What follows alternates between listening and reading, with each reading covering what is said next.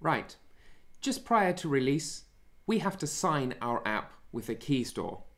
And I'm going to explain what a Keystore is very simply.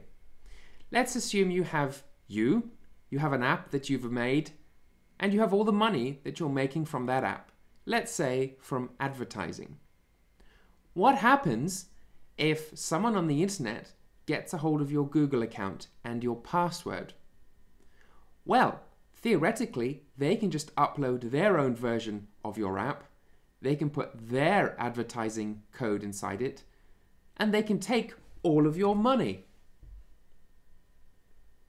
And we obviously don't want that to happen, because names and passwords get stolen quite frequently if you're not careful with your PC.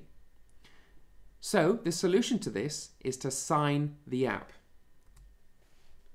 And if we have something called a Keystore, which is basically just an encrypted file on your system, you use that to sign the app, which makes it secure.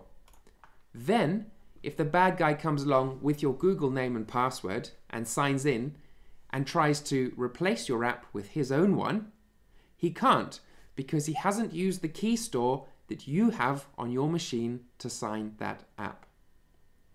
And that means all of your revenue is still protected and your reputation as a developer. The important thing to remember is that this Keystore is the key to updating your app. If you lose this Keystore, you cannot update your app. There is no way around that. You'd have to create a brand new listing for it. So always keep the Keystore safe and back it up, but do not back it up, obviously, with your Google name and password.